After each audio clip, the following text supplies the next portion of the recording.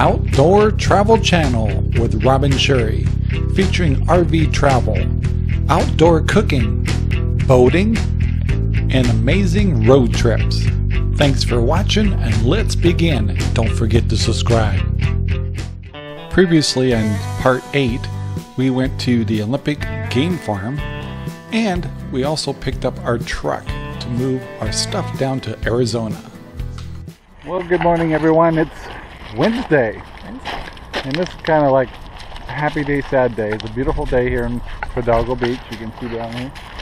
But today is the day we already got the truck you saw yesterday to load stuff up.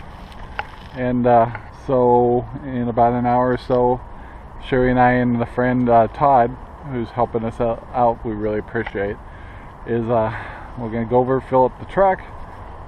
Once we're done with that, we're going to store the truck over the storage unit for another night. Tonight we'll have the RV ready, and we're going to get up exceptionally early and drive both units over to Central Oregon, and then we'll get a day over there. So anyway, that's the plan, and we'll start showing you what we're doing with the storage unit. So to explain these next few clips, we had a little trouble with this segment, so sit back. Took us about 6 takes, but it was kind of funny, so enjoy. And the thing is it's a beautiful place. Oh yeah, it's gorgeous. Absolutely gorgeous.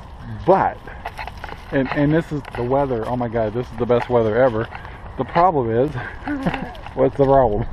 Go ahead. It rains a lot. There's a reason why it's so green here. And however, when it's pretty, it's really pretty. And that's what's really enchanting about Washington. But about September comes along, and the gray clouds start coming, and my wife keeps running away from the camera. Keep pushing me off it. I'm going to sit that way. The sun is up here. That's why I'm doing this. Camera, good. Ugly hair. Anyway, so I had to cut it there. Fill off the little thing here. Anyway, so alrighty guys. So I thought I'd tell you. Some people might be wondering why. We love this. That's right. Take 4. Hi guys. So I bet you were wondering. I'm sure you were wondering. Hi guys. So anyway, I thought I'd take the time to explain why did we move from Washington. And my wife here is being a turd. All there is to it. Anyway, so if you notice, it's just been beautiful, and when it's beautiful here in Washington, you can't beat it. That's for sure, huh? No. And then she's still being a turd. So anyway, so the big thing about this place is like September. You know, I'm keeping this. I'm gonna put this on. So I hope, because she always is very serious, and now she's being a turd. So now you know what a puppet show comes from the turds. It's because of her. So anyway, so when September comes, it gets gray and rainy and icky pooey, and you start getting pretty depressed and the whole works, and it goes on for like what, 6 months? A long time. Yeah. So anyway, and we've lived a lifetime here, so we kind of noticed when we were taking Lane and all those people around this, like, you know, we really know this area, and so it's kind of cool to learn new areas. So we have Arizona to conquer, and that'll take a long time to see all the really cool places there. And there's other, you know, it's kind of neat to see the other states, but yeah, this is definitely a special state to us. And we like Oregon too. Central Oregon is one of our favorite places too. But it's time to move on, and it's good memories, and it'll always be nice to come up here, especially when we know the weather's good. Yeah. And then we don't have to see the gray weather. And we also notice when you live in an area that has blue skies a lot and openness, to come to a place like this where all the trees and stuff, you start feeling confined a little bit. So that's kind of one of the reasons why it was time to move on. We love this place to death. Never say anything bad about it other than the rain. But that's one of the reasons. So although it's going to be sad to leave here, it's also going to be exciting to get back home, and Cinder wants her pool back. Anyway, that's our story. I'm sticking to it. Okay.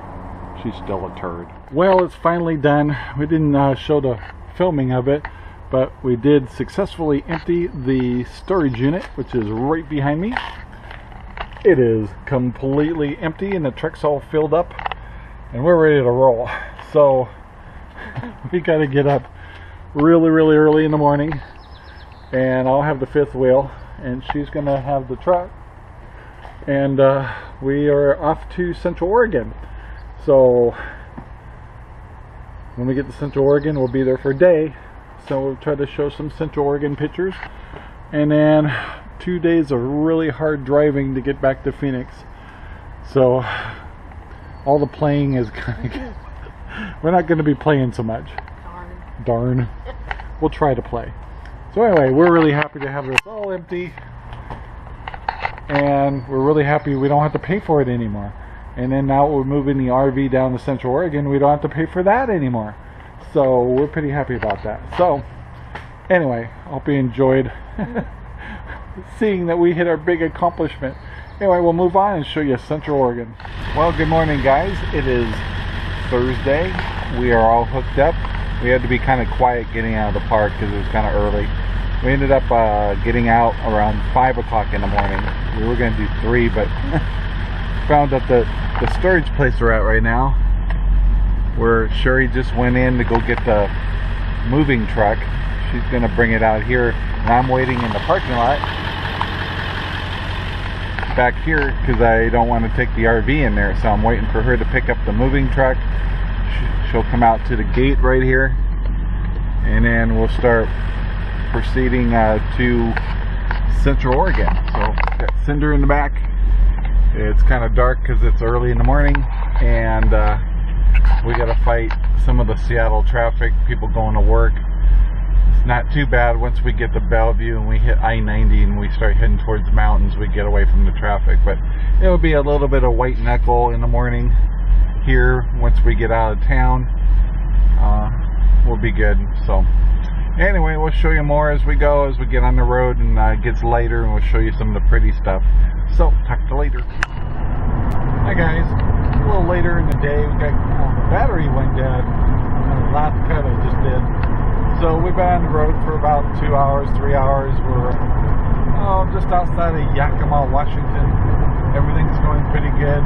Sherry had to stop and get fuel, and I'm getting fuel at a different spot.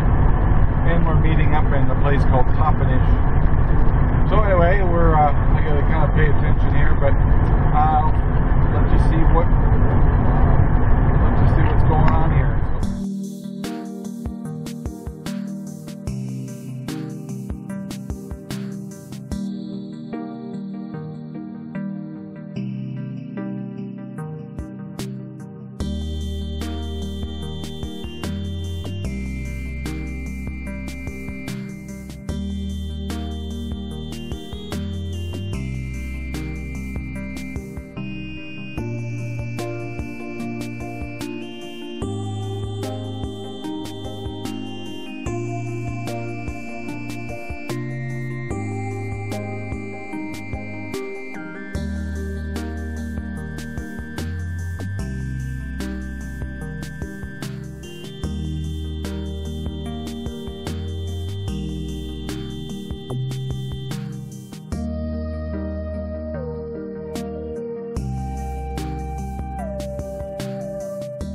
Well, we're here in Toppenish, getting topped off with fuel. Anyway, so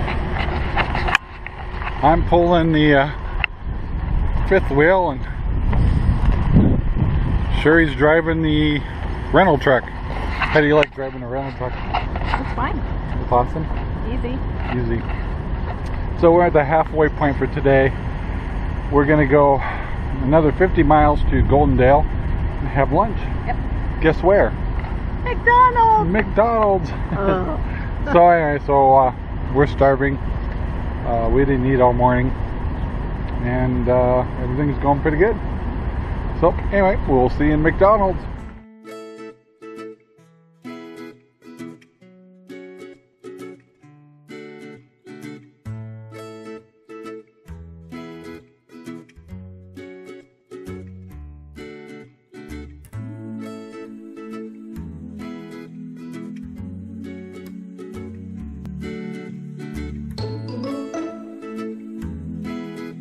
Stay tuned for part 10 when Rob and Shuri make it to Central Oregon. Thank you for watching part 9 of Return to Washington. Stay tuned for our next episode and part 10 where we get to Central Oregon. Please take the time to subscribe and watch some of our previous videos. Talk to you later.